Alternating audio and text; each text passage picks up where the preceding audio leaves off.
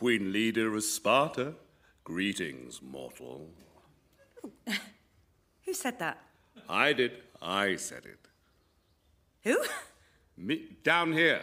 Oh, hello. Aren't you clever?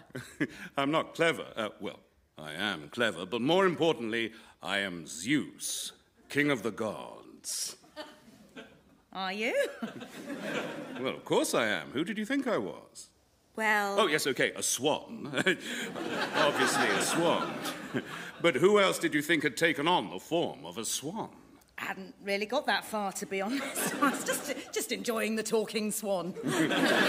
Well, it's me anyway, Zeus, king of the gods. All right. Hello. What do you want?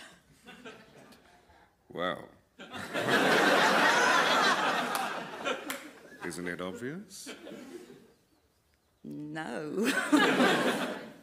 You're a woman. I'm a swan. What do you think I want? Bread? No. Not bread. I want, you know. Oh. Oh, right. Oh. No, thanks. No? Oh, very flattered, but no. You would turn down the king of the gods? You're planning to keep the swan costume on? It's not a costume. I transformed into a swan, especially for you. Then no. But thanks. But wait, you don't seem to understand. I'm a swan. So I see. Well, is that not impressive? I'm a swan. Not to me. But it's really transgressive. Even so, I don't know what you think you have heard, but I'm not really into birds. Have you necked with a swan? 'Cause we're dead good at necking. Yeah, I suspect, am I wrong? There's a fair bit of pecking. But I thought that all mortals thought swans were so hot. Well, now you've met one who does not. But I'm a swan. Yes, so I see, dear. I'm a swan. It's a no from me, dear.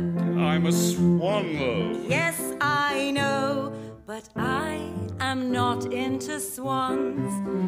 It's too bad, by the way, that you didn't stay Zeusy. If you had, I dare say, you might well have seduced me, 'cause the bod of a god I'd have frankly preferred to that of a large water bird.